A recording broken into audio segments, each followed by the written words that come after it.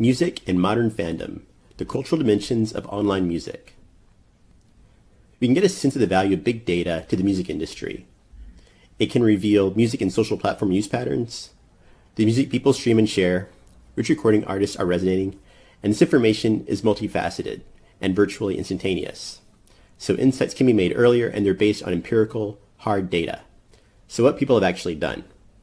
The top picture is Sam Goody, which was a chain of record stores that was around for 50 years and closed in 2006.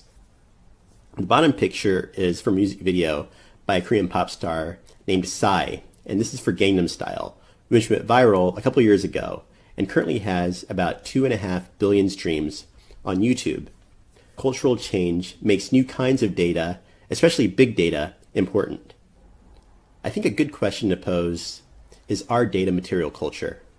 And for anthropologists, material culture is the product of cultural behavior. Data would definitely fit into that category.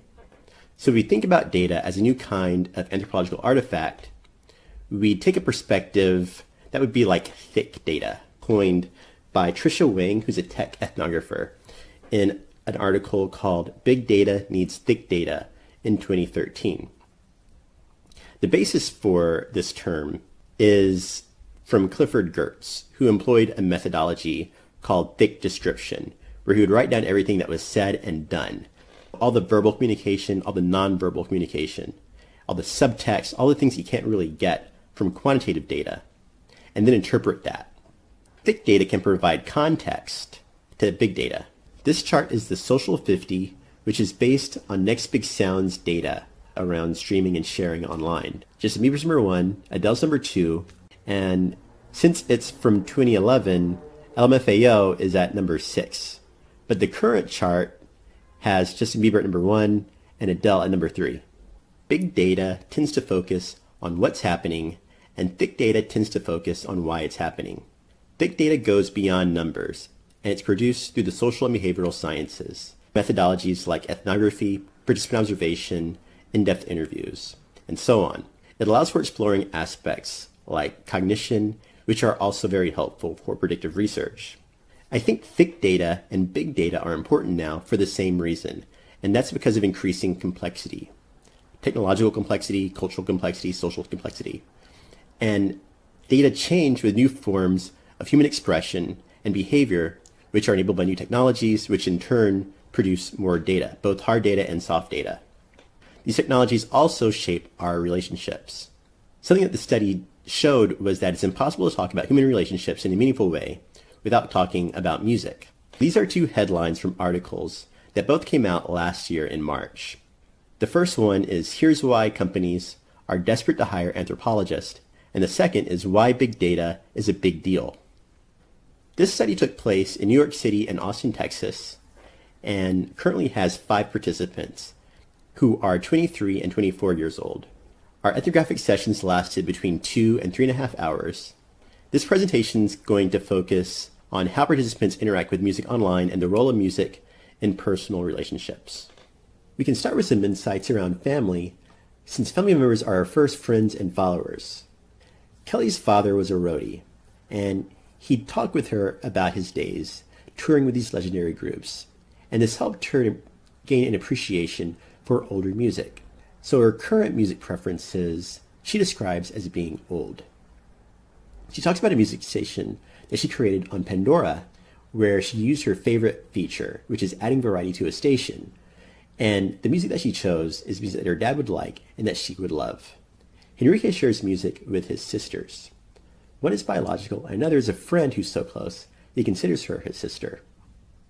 He's noticing that music from Brazil, where he's from originally, is becoming more important now that he's been in the U.S. for a few months.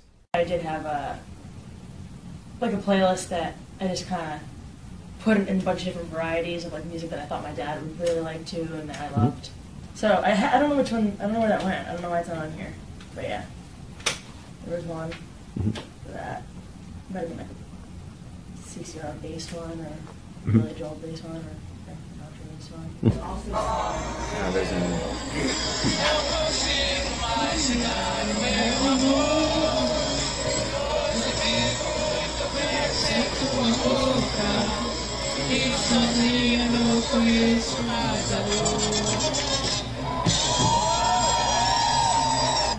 Yeah. And what was that? It was Los Hermanos. It's a band that I used to listen to when I was probably 8 or 9 years old, and it was something that we used to listen together. And she was in a concert, and she recorded it for me and for my sister. And sent it on WhatsApp? Yeah, she sent me on WhatsApp. It's a group that we have. It's me and my 2 sisters. And we send each other like everything that we find it's cool or something nice, and that reminds me of her or them. Another important aspect is friendship. Anthropology of big data would chase the stories behind it, and Marielle conveys the importance of music through her stories. And Zaleha, I got to know her through university, and music is. And one of the things that made us best friends is like one day she just wrote to me on Facebook out of the blue. We had just like gone to a random like winter fair together on a whim because we had mutual friends who were going. And then she writes to me on Facebook, just like out of the blue, and says, "Hey, so I have these tickets to a Jessie Ware concert in Leeds," which is like, what is it, like a 4-hour, 5-hour bus ride from London. She's like, "Yeah, and I really want to go, but my friend canceled on me. So, do you want them? And is there anyone you know who would want to go with you?"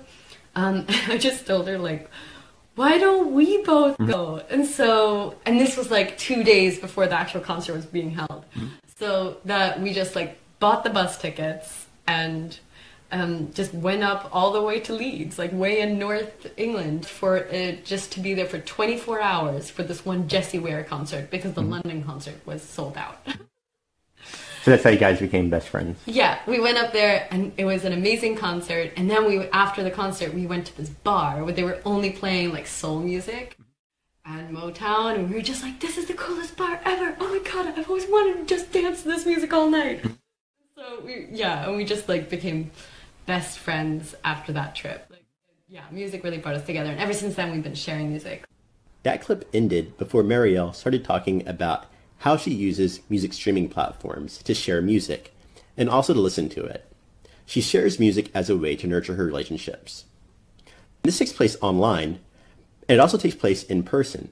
Kelly has older taste in music, in large part because of the influence of her father. But she also has Pandora stations and playlists on other platforms that she describes as being younger for when she has people over. We can see how big data and anthropology can benefit each other through a story like Marielle's. It starts with an exchange on Facebook, and then you buy the tickets for this concert that you decide to go to online. And then you go to the concert using Google Maps or Waze, and then you check in on Facebook and Foursquare, and then you tag yourself in an Instagram photo, and then you leave the concert and find a soul bar and have the time of your life, and then a song comes on that you don't know the name of, so then you take out your phone and then Shazam it. Data is human. It's a part of our humanity at this point, so we should embrace it anthropologically. The last aspect that I'll cover in this talk is romance. All of our female participants discussed how past relationships shaped their music preferences. So Kelly revealed the influence of her past love interest. And she also revealed how music is shared for indirect communication. And this is something that we saw with other participants as well. If you're feeling a certain way, you might post a song to convey how you're feeling. But when it comes to romance, this often takes on a more passive-aggressive tone. And this is something that our participants talked about in current platforms, posting to send a message to somebody. And this also goes back to the days of AOL Instant Messenger, or AIM, which had a feature that showed what you're listening to.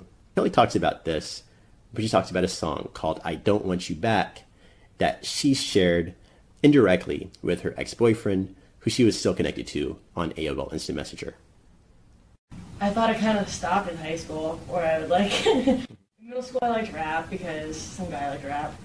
In high school, I liked that emo stuff because this guy that I really liked was in an emo band.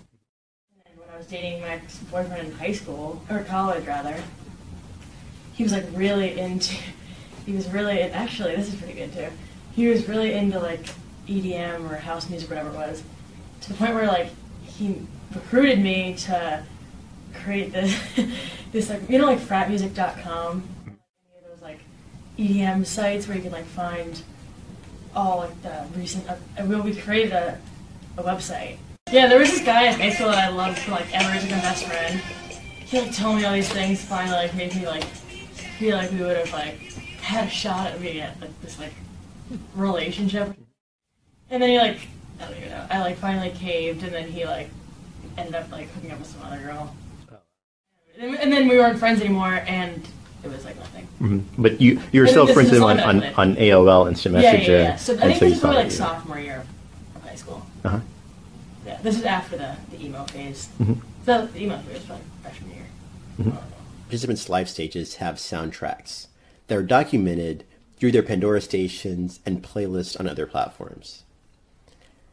They're shifting from a focus on making friendships through music, as they did during their emo and hipster days, to nurturing friendships. And these extend to friendships with family members. This is reflected in their music preferences and their use of music platforms. Some of their phases in life are forgettable, and some of them are more meaningful, like when Marielle was interviewing for a job in New York and listening to a song called Moving to New York by the Wombats. We can see the importance of music from home and the value tied to participants' sense of self. And this is actually useful in thinking about new music as well.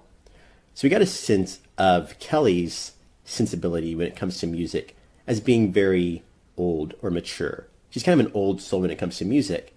And her last music-related Instagram post is about Adele and a song called When We Were Young.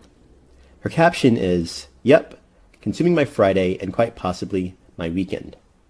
It seems like it's possible to start integrating big data and thick data into a new kind of mixed methods research.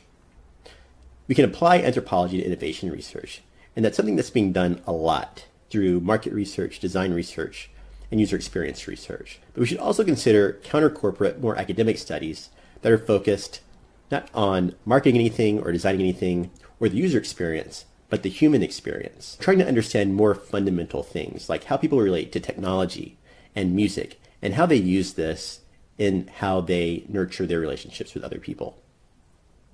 There's an argument to be made that it's impractical because you are trying to get something that's very, very basic and fundamental. And in the corporate world, when you're trying to understand things, you're usually spending money and not making it. But there's also an argument for it being timely, because when we think about how technology is changing our culture, it's often around fundamental behaviors. This may be why companies are desperate to hire anthropologists, or at least more open to it.